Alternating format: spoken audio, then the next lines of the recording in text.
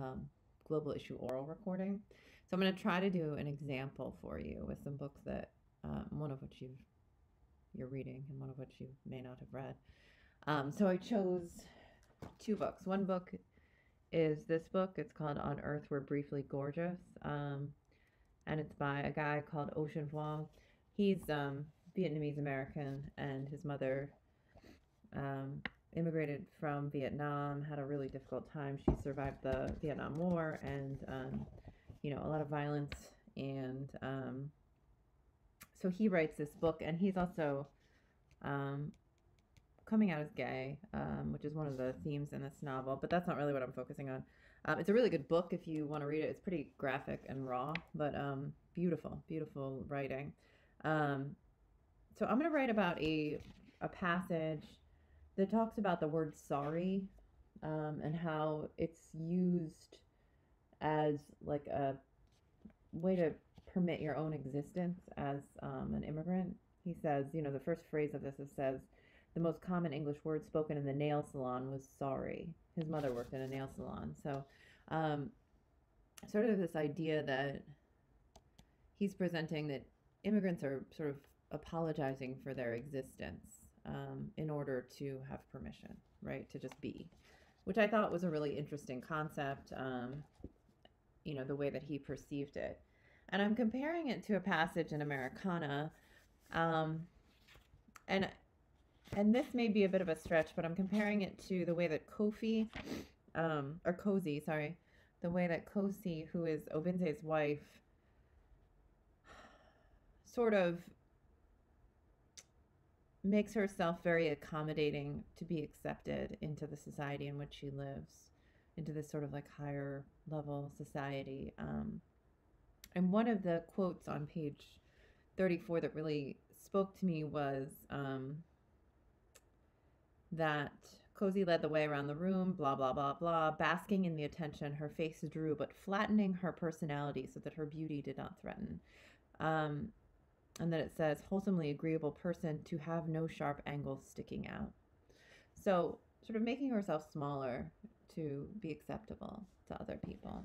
So I'm comparing those two passages in those two novels, and then I'm going to look at how I will compare those two things, and then how I will sort of continue on to write those two things.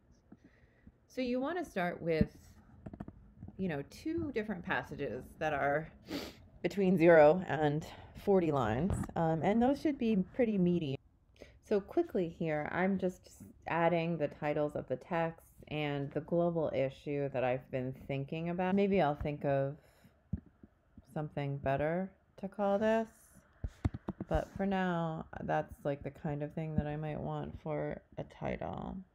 So obviously this won't go here if I'm actually starting a paper. I think probably it will go here. I'm going to write my name here. I'm going to write IB literature, or if you want to be fancy, you write language A literature, and you spell it right if you want to be really fancy. And then you put your teacher's name here, and you put the date. So this is due on May 17th.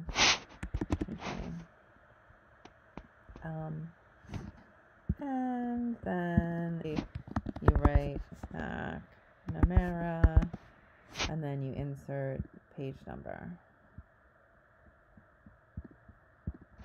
And that's MLA formatting.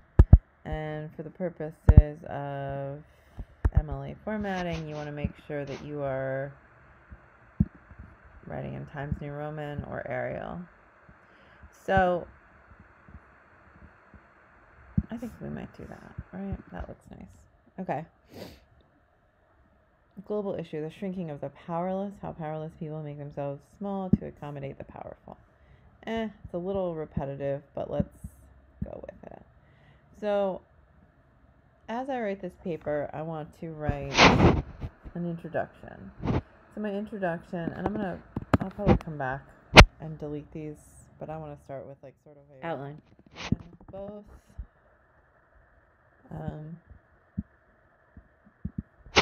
and because I wrote these already, I'm just going to go ahead and put them here. And I'll just say in both Ocean Vuong's On Earth We're Briefly Gorgeous and Americana by Chimamanda Ngozi Adichie, the authors describe a common human trait of shrinking oneself to suit a more to be non-threatening to a powerful figure, supporting the power structure.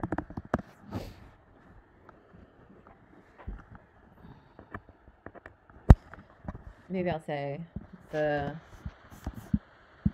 status quo power structure. Okay, but what am I missing here? I think what I'm missing here is what are these authors doing? So, what are they doing to... What are authors doing with language to show this global issue, right? Am I just imagining it, or are they doing things? So I'm going to go through and I'm going to choose a color I like better, like turquoise. Not for that. For this. So, as soon as they...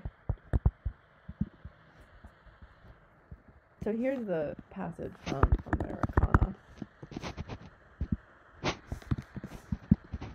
As soon as they arrived at the chief's party, Cozy led the way around the room, hugging men and women she barely knew, which I'm not sure what that indicates, but I'm highlighting it. Calling the over ones ma and sir with exaggerated respect. And I think what's very interesting is the exaggerated respect. And so I'm going to start a list here of things that I think are important. Not that. I wonder if it'll let me just copy and paste this. So, copy, paste. Okay. So exaggerated respect is something I think is significant. Flattening her personality so that her beauty did not threaten.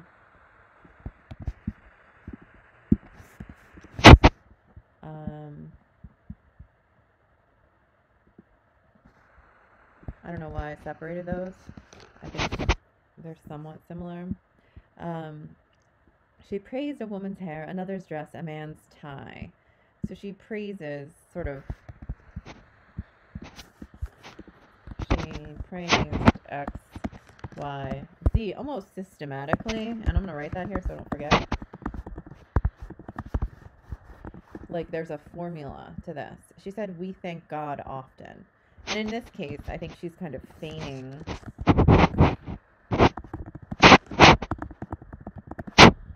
humility, kind of. So it's not very significant, but there's a sense that she's not trying to make herself self-important, or she's not trying to describe herself that way. When a woman asked her in an accusing tone, what cream? And here it is in an accusing tone. So this is sort of how she's received. Because she has like a higher level of beauty than anyone in the room, people are accusing her of something. What cream do you use on your face? How can one person have that kind of perfect skin? Cozy laughed graciously and promised to send a woman a text message with details of her skincare routine.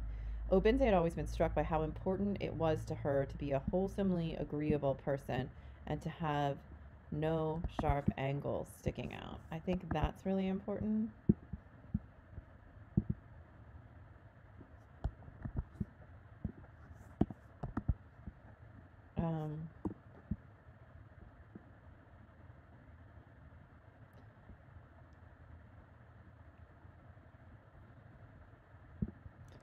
She says suitably overfed. I think that's significant, right? Overfed being the important word here. She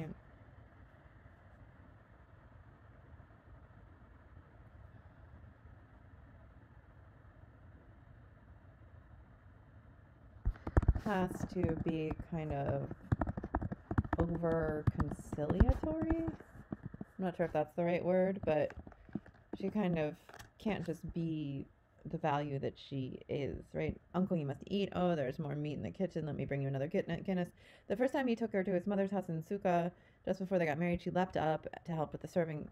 Leapt up. There's something about leapt up. There's like an overzealousness with that. Overzealousness. She got up offended and said, Mommy, how can I be here and you will be cleaning? She ended every sentence she spoke to uncles. I think that's important. She ended every sentence to uncles with sir. It's almost like the thank you thing. She put ribbons in the hair of his cousin's daughter. There was something immodest about her modesty. It announced itself. Now that's interesting, and I don't know that that's similar. I think there's a little bit difference there between that and something else that you might see. So this is a difference. And in this difference, that may be where I would make that distinction.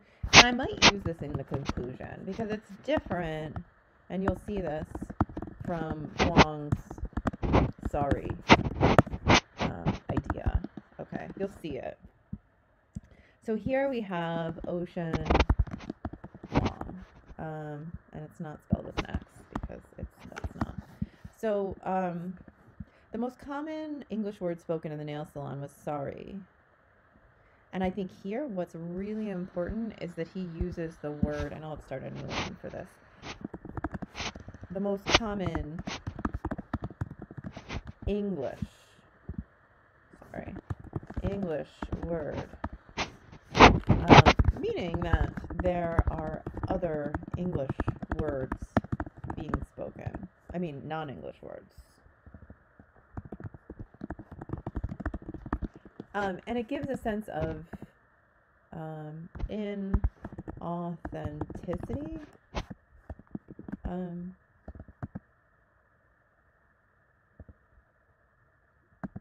Because obviously the workers are probably speaking in this case, it's probably Vietnamese because they're Vietnamese. Sorry. There I go, sorry. It was women do this too with the sorry thing, girls. It was one refrain for what it meant to work in the service of beauty. Again and again, I watched as manicurists bowed over hand or foot. I think this is significance because bowing is like the most significant way to humble yourself in front of another person. Some young as 7 say, I'm sorry, I'm so sorry, when they had done nothing wrong. This is like extensive. And in fact, that pattern, which is very interesting, is almost like the complimenting that, what's her name does, that this gal, Kosi, does. It's like, you say it once, twice, 3 times. She says, compliments X, Y, and Z. A woman's hair, a man's tie, another's dress. Okay. When they had done nothing wrong. I've seen workers, you included. He's talking to his mom here. I've seen workers, you included, apologize dozens of times throughout a 45-minute manicure, hoping to gain warm traction that would lead to the ultimate goal, a tip, only to say sorry when none was given. I don't know why that's important yet, but I will figure it out. In the nail salon, sorry is a tool one uses to pander until the word itself becomes currency.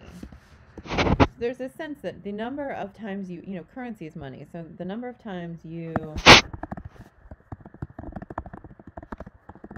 use, this apology word, the more you get paid, basically. And it's presumably,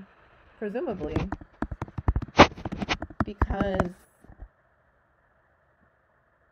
you are elevating the powerful in this situation and making them feel powerful, right? So it becomes currency. It no longer merely apologizes, but insists, reminds, I'm here, right here, beneath you. I mean, this really says it all, right? And that might be, this could be my hook, right? Because it says it all. Says it all, right? It says my thesis in essence. It is the lowering of oneself so that the client feels right, superior, and charitable. And hey, I might even add that to my it says it all. In the nail salon, one's definition of sorry is deranged, which is an interesting word. I'm going to highlight that because that's a good one. Deranged into a new world where it once was charged and reused as both power and defacement at once. Being sorry pays. Being sorry even, or especially when one has no fault, is worth every self-deprecating syllable that one's mouth allows, because the mouth must eat. Goodness gracious, girls. This is like gold. This is like literary gold, this guy. You should read this book. It's a bit much, but you would like it, I guess. Anyway, this says it all. So I've got all these notes now. And I think I got to look at, again, I still haven't answered this question. What is the author doing? What are these authors doing with language to show? I mean, I see repetition, right? Wholesomely agreeable. This is like language of humility, right? So there's a humility there. There's this humility, conciliatory zealousness. I'm writing down these words. Just humility, conciliatory zealousness. There's repetition. There's immodest about her modesty. Interesting. It announced itself, and maybe this isn't actually different than Vuong's idea. There's something important here. It announced itself. And in this one it says, being sorry pays. One that's reused as both power and defacement. So in fact, being apologetic insists, reminds. So that's interesting too. Insists and reminds.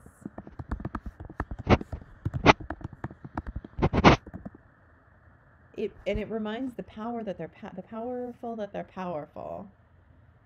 And the payment, in some ways, like for Kosi, the payment is to be well liked and to fit into the society, and for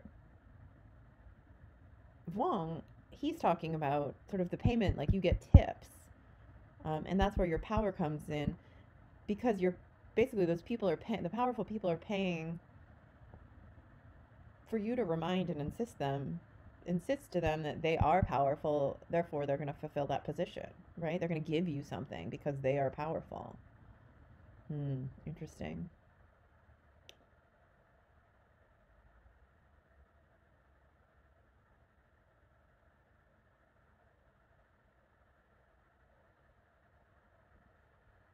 All right, so he uses repetition, language of insistence, and I would just say insistence, I guess. And then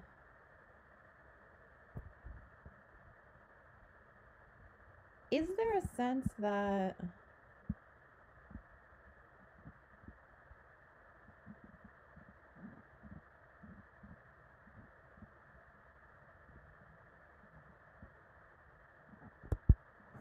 like that being accommodating is like a currency unto itself? I don't know, I'd have to think about that. And so this causes me to rethink my thesis here. In both Ocean Vuong's On Earth Very Briefly Gorgeous and Americana by Chimamanda Adichie, these authors describe a common human trait of shrinking oneself, of, maybe this is it, of feigning, maybe of ritually feigning humility,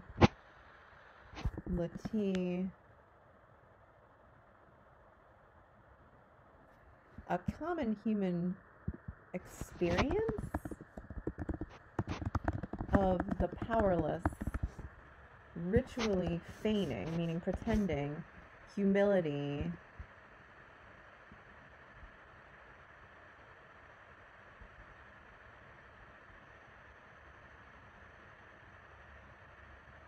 of the powerless using the currency of humility, and we'll just let go of that because that's a bit much. Using the currency of humility to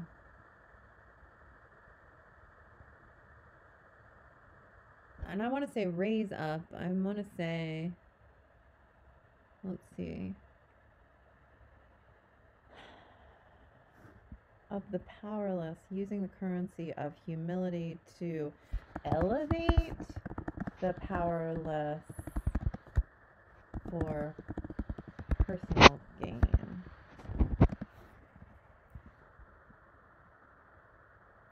I don't know if that makes sense. Let's try.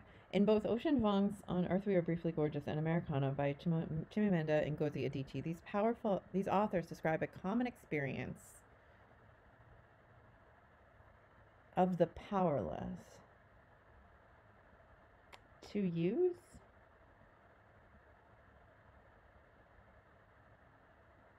and maybe we just do this.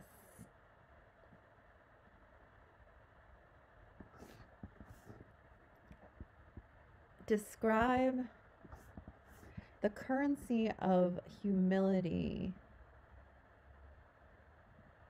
as maybe it's like humility as a currency to elevate the powerless, to elevate the powerful,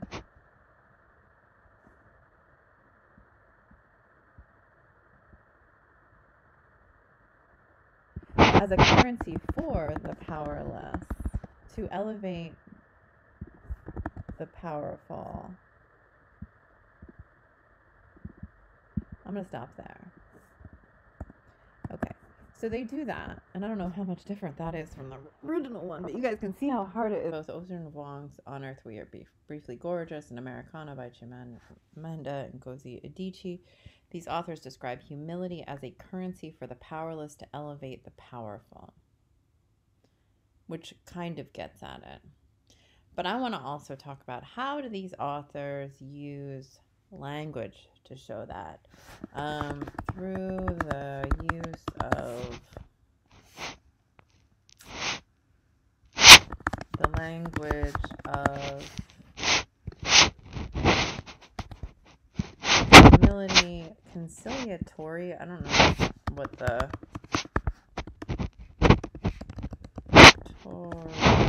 victoriousness, like what is, it's not really a word.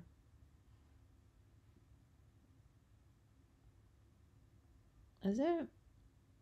That seems wrong.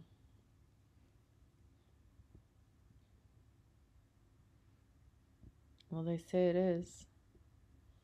Seems wrong.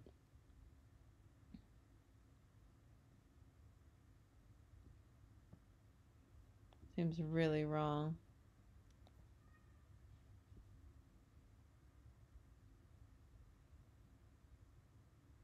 I don't like that word. I'll probably change it.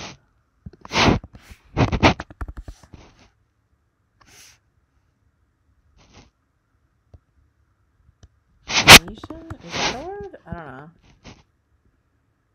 So the use of the language of humility. I'm just going to say of zealous humility. Zealous humility.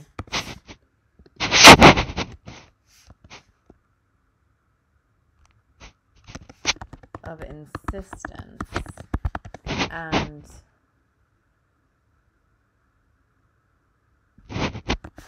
repetition. These authors play on the subordination of the powerless as a strength, as maybe as a leverage, for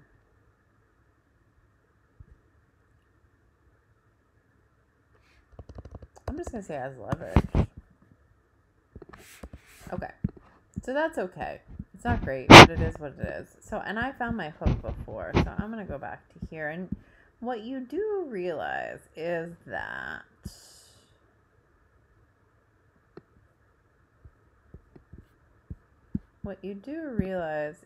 when you go in and you really